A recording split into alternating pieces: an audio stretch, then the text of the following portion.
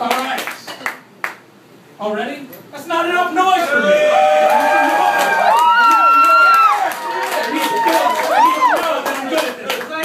I am. Most of you guys don't know, and you can probably tell, I'm not very good with money. You know, like so bad that I overdrafted the sperm bank. So bad I got bill collectors calling me, texting me, Facebook tweet me, leaving notes on my car, carrier pigeon, everything. Maybe even Fox me once. I don't know. They've gone so far as to send Freddy Krueger into my dreams because I haven't made my minimum payment since 1997. Seriously? Yeah, I mean, it's kind of been an ailment for me as long as I can remember. I can remember instead of taking my prom date to like a really nice dinner, she wanted to go somewhere fancy. But instead I thought PlayStation was a better investment, and I took her to Wendy's. Because nothing says love like sharing a big cup of chili. You know? Yeah, that was quite the noisy night. Anyway. You know, moving on from there, like dating wasn't really that bad because I kind of had a smooth tongue. There was a girl, you know, who wanted to go out on a date, but instead I thought a better investment would be having a good time with my friends and then just talking to her in the car in the driveway. You know, she loved it. You know, she loved talking so much, she drove herself crazy. Okay. She ended up one day just talking. I'm like, dude, you need something. Get in my car. You know, no, so like I'm trying to get her out, but she's like freaking out. She's like shaking, bouncing around, worse than one of the checks I wrote last week. And, you know, I'm trying to get her out, and I'm like, look, hey, what's wrong, babe? She's like, I can't get out of the car. Well, why not? I'm afraid I'll miss you too much. I mean, I am awesome, but get the point. You know, next day, you know, pull up to her house. She comes outside in a wedding dress. Reverse. And all I'm screaming is, I just met you, and you were crazy. So lose my number, because I said you're crazy, and there's no way I'm going to be able to afford the treatment that you're going to need.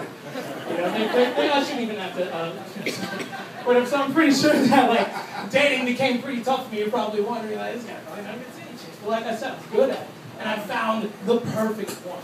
We're like a amazing balance, you know, between me and her, my ridiculous spending ability and her lack of spending ability. If we were a crime-fighting duo, I'd be someone like the speedy spender with the ability to be broke on payday. And she would be someone like, I don't know, the persistent penny pincher with the ability to never go out to dinner without a Groupon.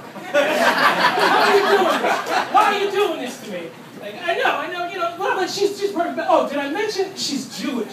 It's kind of like we're both just, you know, a walking punchline. Like, I don't even know. Anyway, no, you know, black and a Jew walk into a restaurant. All the servers cheer. Yeah. No, we can hear them. You think you're whispering, but we always sit next to the service station. We hear you. No, I took him last time. I have to take him again. I got kids to feed. So anyway, now we got it done pretty good. We'll go somewhere like Golden Corral. She'll force me to wear ridiculous cargo pants because that's where you can fit the most food. And she'll wear something, I don't know, I can only describe it as like a trunk, and she's just stuffing that thing full of meat. You know, we try to sneak out of there, but the scent of fried chicken dinner rolls is ridiculous. You know, we got waiting. But anyway, when the check comes to someplace like this, she'll look at it and she'll instantly, you know, her penny pincher senses will start tingling. She'll be like, if you tip more than $5, I swear to God, I'll lose my Jew card.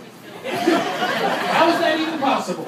But okay, $5, it's no way that she was that good. What am I, Donald Trump over here? I try to relate to her family. Yeah. So no, we've done pretty good. You know, I've tried to save up and stuff like that. So what we've done is if we are going to go out, you know, we'll base it on what day of the week it is because there's a different special for every day of the week. Those of you rich people in here probably don't know. Right? You got Moe's Mondays, $5 burritos. You got 75-cent tacos at Tortilla West on Tuesday. You got Wing Wednesdays at Buffalo Wild Wings, so 35 cents on Wednesdays, 25 cents on Thursdays. You got Free Cookie Friday at Subway. And then Saturday, we'll just head on over to Red Dog's, get a $5 burger, plain, drink both order waters and a whole lemon to get free lemonade.